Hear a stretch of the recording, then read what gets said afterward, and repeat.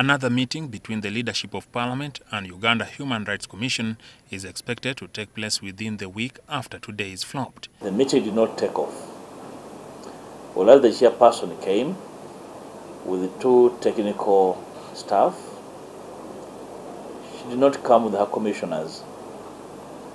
From the communication, a copy of which I received from the Speaker, the invitation was for her and her commissioners.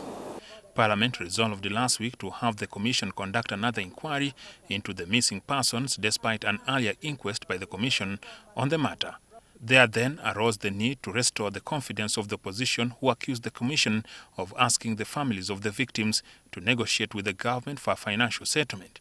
Wangadya told the media that she was tired of the false claims about the missing persons. Naye ebintu bino binyiiza. Mumanye ekituufu, Owekitiibwa Mpuuga ekituufu akimanyi. Kyengenza okulaba nti waliwo ekobaane, okulaba nti ensonga eno teva mu ddiiro. Ensonga eno ya kiwaani, nze saagala kubindeetamu all the time.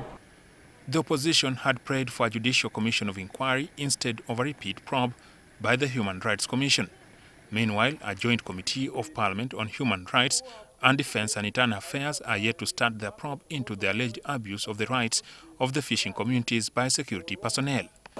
So tomorrow we expect their terms of reference to be issued, and therefore we'll be able to follow up how they're going to execute that obligation. Weighing in on the latest sanctions issued by the United States against the Commissioner General of Prisons, Johnson Byabashaija, Mpuuga said this should be cautioned to others that they can be held accountable. If you're prisons and they bring to you a suspect tortured, you do not accommodate that suspect.